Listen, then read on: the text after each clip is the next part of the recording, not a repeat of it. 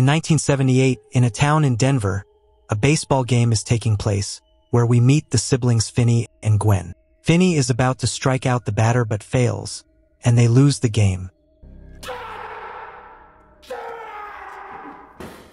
The batter tells him he was impressed and that he almost made it. Good game. Good game. We see the batter riding a bike very casually when suddenly a black van approaches. And so it begins. Welcome to Random Recaps. In this video, I am going to recap the movie. Finney and Gwen live nearby with their widowed and alcoholic father, who mistreats them. When Finney and Gwen head to school, Finney notices that the batter, named Bruce, is missing and being searched for. They see a fight where a boy named Robin beats up a bully badly. While Gwen tells Finney about the grabber, a person who kidnaps children, Finney gets scared, and we see the black van from before passing by in the background. Finney is a shy yet intelligent boy who is constantly bullied. He goes to the bathroom to hide, but some kids come to beat him up. His friend Robin arrives, scares them off, and threatens them. Gwen is called to the principal's office because some detectives want to ask her about some dreams she had. Apparently, Gwen dreamed that Bruce was kidnapped. The detectives ask her questions, but Gwen says it was just a dream and insults them. It's just a dream, you dumb fucking fart knockers. Gwendolyn Blake! Meanwhile, days later, Robin is walking alone, encounters the grabber, and is kidnapped. Their father is informed and tells Finney that Robin has been kidnapped, and everyone goes out to search for him. Gwen prays to Jesus to help her dream something to find Robin. The detectives visit Gwen's house to see if she dreams of something, but she doesn't. Finney flees from the kids who wanted to beat him up, and Gwen goes to help him, hitting one with a rock, but they beat her up and continue beating poor Finney. Finney befriends a girl, and Gwen teases him. Oh, Finney, will you be my lab partner? Shut up. Gwen goes to a friend's house while Finney goes home, but on his way, he encounters the black van. And the grabber kidnaps him and takes him to a basement. The grabber leaves, and Finney sees that there's only a bathroom and a disconnected black phone. He lies down on the mattress and falls asleep. Gwen's father calls her to ask about Finney, and Gwen runs out in desperation. She cries while praying, and a phone rings.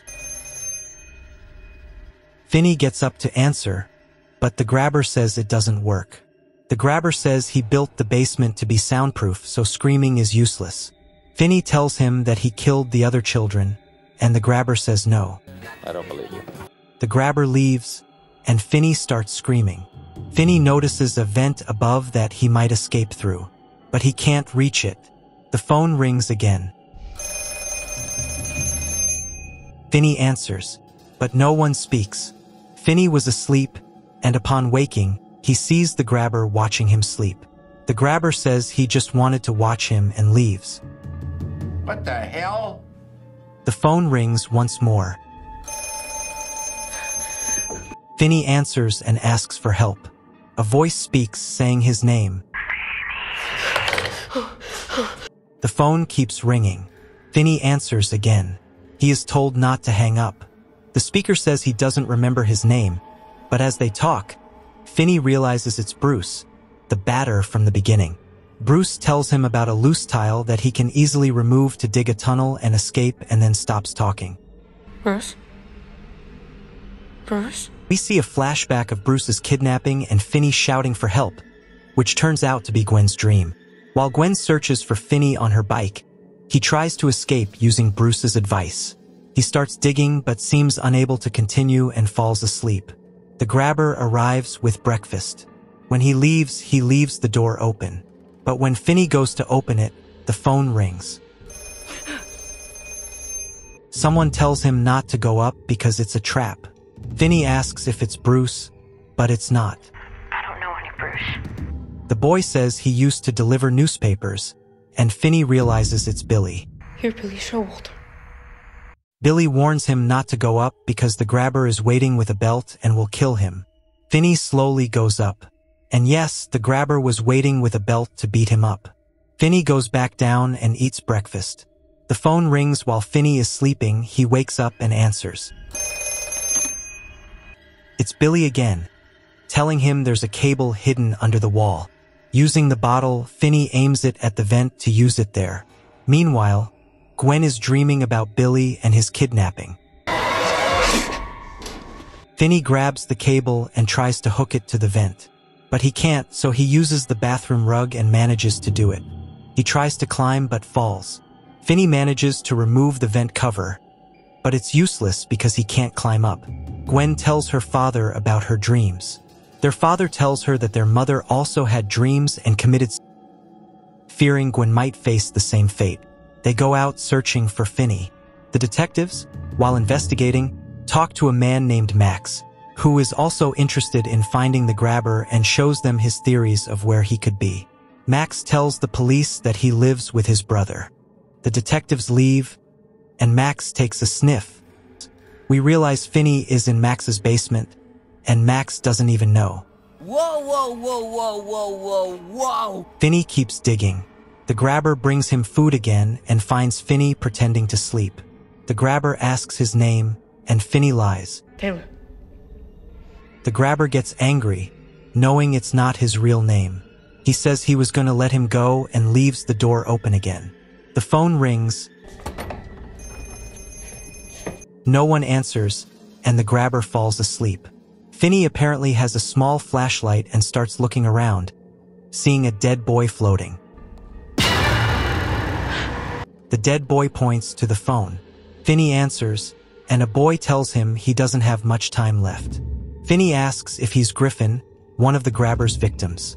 Griffin shows Finney the combination to a lock, somehow written on the wall, and informs him that the grabber is currently asleep.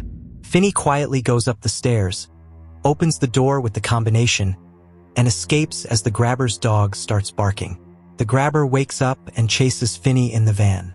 Finney runs, asking for help, but the grabber catches him. House lights turn on, but the grabber threatens him to stay quiet. He knocks Finney out. The next morning, the phone rings again, and Finney answers. It's Vance, who used to scare him. Vance says, "Today's the day, motherfucker!" We see a flashback where Vance fights a boy and writes some numbers on his arm. The police take Vance away, and Gwen, with her psychic powers, dreams about it and sees the entire scene. She realizes the house's location and wakes up. Vance informs Finney about a hole in the wall leading to a freezer he can escape through. Thank you. Finney starts digging the hole with the toilet cover, breaks the wall, and opens the back of the freezer, but it's locked, and he can't escape. Finney cries in a corner. The phone rings again. Finney answers, and it's his friend Robin. Robin consoles Finney and encourages him to finally stand up and fight for himself with the tools he has. Robin tells him he wants him to kill the grabber. Finney asks what to do, and Robin instructs him to use the phone as a weapon, fill it with dirt, and shows him fighting moves. Finney says goodbye to Robin. Bye, Finn. Bye, Robin. Fills the phone with dirt, and sets traps for the grabber. Gwen goes out looking for the house she saw in her dreams and encounters the kidnapped children's ghosts. Standing there, she realizes the house is across the street. She goes to her house and calls the detectives. Meanwhile, Max takes another hit and discovers where the grabber hides the children. In his own house, Max goes to the basement and finds Finney. But when he tries to help Finney, the grabber arrives and kills his brother Max with an axe. We can talk about this. The police and detectives arrive at the house Gwen told them about. The grabber is about to kill Finney with the axe and calls his dog. The detectives enter the house but find no one. When the grabber is about to strike with the axe, Finney dodges, trips the grabber into the hole he dug, causing the grabber to twist his ankle. Finally, we see what we all wanted, Finney finishing off the grabber. Finney hits him with the phone, but the grabber grabs him during one of the hits. Finney pulls off the grabber's mask, driving him mad, and punches him again. Finney strangles the grabber with the phone cord, and the phone rings. It's for you. Finney puts it to the grabber's ear, and the children taunt him. Today's the day, motherfucker! Finney kills him. The police find a basement. Finney looks for a stake to distract the dog. Finney goes up the stairs. The detectives find a basement, but it's where the grabber buried his victims. Gwen realizes Finney has escaped and was in the house across the street.